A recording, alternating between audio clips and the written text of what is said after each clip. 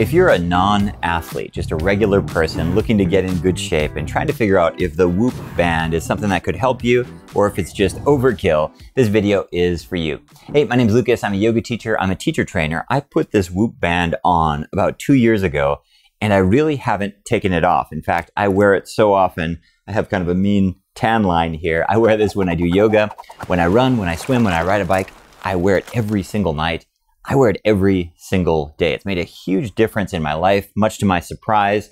And in this video, here's what we'll cover. My biggest aha moments for me, really surprising things I didn't think I'd discover. Number two, we'll talk about how this thing actually works, and we'll have a special guest, the quantified scientist, Rob Horst, join us to explain some of the technology.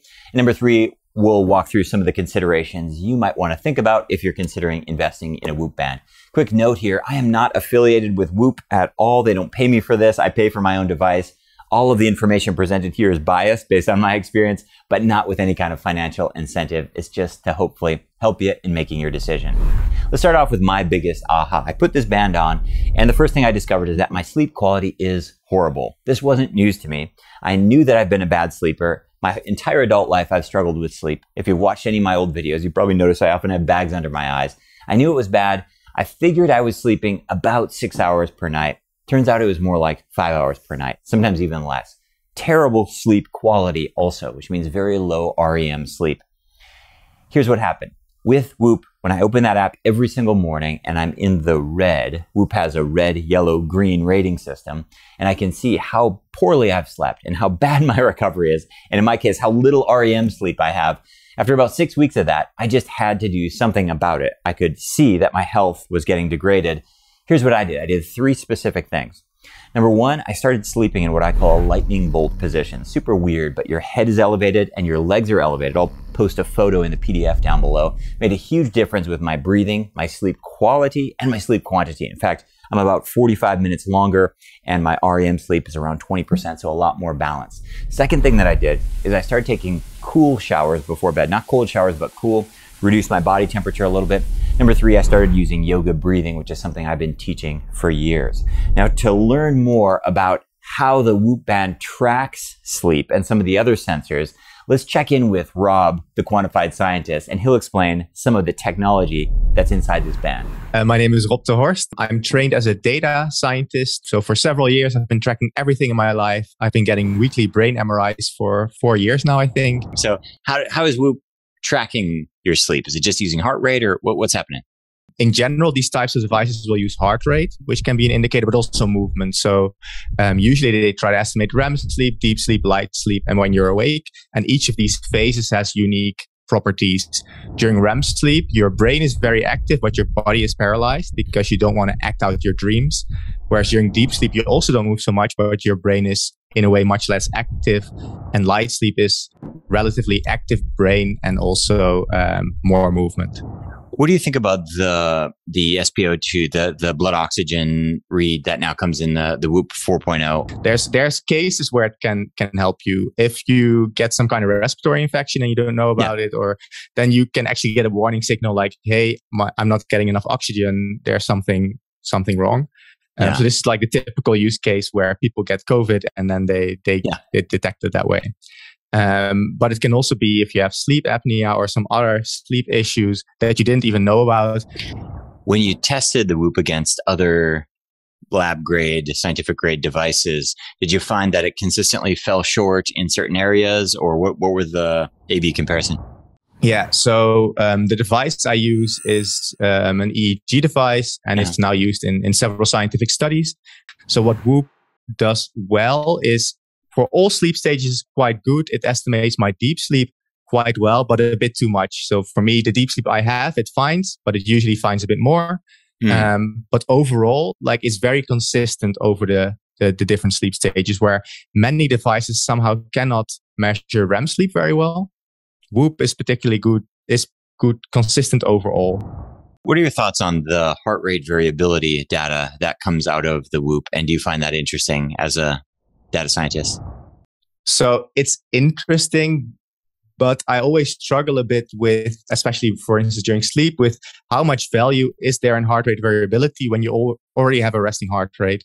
Because Basically, those two generally anti-correlate pretty strongly. Like if you have a high resting heart rate, you'll have a low heart rate variability and vice versa. The next big insight I have was around my heart and cardiovascular training. When I first started doing yoga about 20 years ago, I put a chest strap, a polar chest strap on, and I was really excited to learn that my power vinyasa practice, my go-to practice for yoga, was elevating my heart rate very similar to running or jogging. I was regularly hitting 160 beats per minute during peak poses, and I was getting a great cardiovascular workout. Now, as the decades have gone on, my body has really adapted to a lot of the common yoga poses, and I still get lots of benefits, but not so much for my heart. In fact, I can do an entire yoga class, and my heartbeat sometimes never even breaks 100 or 110. And again, when I saw that data every day in the app, I figured I really need to do something about that. My family on both sides has heart disease. Historically, I need to take good care of my heart. So I started running, and I kept running, and I've still been running now for about 5 to 6 days per week for a couple of years.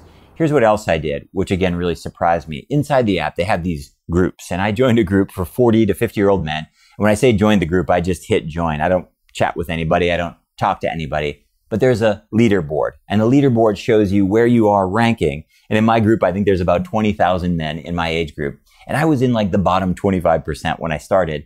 And for whatever reason, that really motivated me to start running more and more and more. Long story short, I've now run 2 marathons.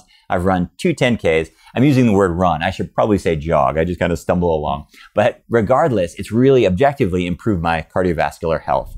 My resting heart rate now is in the low 40s. I think I'll get into the high 30s before the end of the year. My recovery is a lot better. My cardiovascular conditioning is really the best it's ever been in my life. I don't think that would have happened without that accountability. Not everybody responds to data the way that I did. Not everybody needs that accountability, but for me, it made a very big difference. Third thing, and this is probably the most remarkable for me as a yoga teacher, heart rate variability. I've been teaching and advocating for heart rate variability for years, but it's very hard to measure using traditional apps or chest straps. You just don't get a good reading. Heart rate variability is a measure of the difference between each beat in your heart rate. If I say your heart is beating at 120 beats per minute, that's an average. In a healthy heart, your heartbeat speeds up on the inhale, boom, boom, boom, and it slows down slightly on the exhale, boom, boom. I'm exaggerating, but you get the idea. The healthier your nervous system, the more variability there is with your inhale and your exhale beat-to-beat change. This is a very, very important metric for checking in with your nervous system to measure your readiness state for stress or exercise or exertion. But it's very hard to quantify. It's a very complicated mathematical calculation, and without 24/7 monitoring, it's very, very difficult. So most of my students, and myself included, aren't really tracking it. We're aware of it, but we can't track it. Here's what I learned. My heart rate variability is very, very high almost every day. What I realized is the only reason I've been able to survive on 5 hours of sleep is because my heart rate variability is very high, very likely from all my yoga practices. What does that mean? Well, what I've learned is if I can keep my heart rate variability high and I can get my sleep up into at least like a moderately good range, my mental health, my mental focus, my cognition, and my physical performance, all of those things improve. So that was a really big revelation for myself. And a lot of my breathing students are also excited to finally have a practical way to measure their heart rate variability on a daily basis. Okay, with all those things aside, if you're trying to figure out if the Whoop is right for you, I think the number one question is, do you do cardio training? If you're not running or swimming or cycling or doing some type of cardiovascular training, I don't think the data will be very interesting for you. This band is very much geared towards people doing heart rate training. If you're not doing that, you won't get great data. It also doesn't do amazing data tracking for things like high intensity interval training or weightlifting. Sometimes there's a bit of lag with the tracking, so you might be a little bit disappointed, and there might be a cheaper option available for you. Another important question is to think about data and tech in general.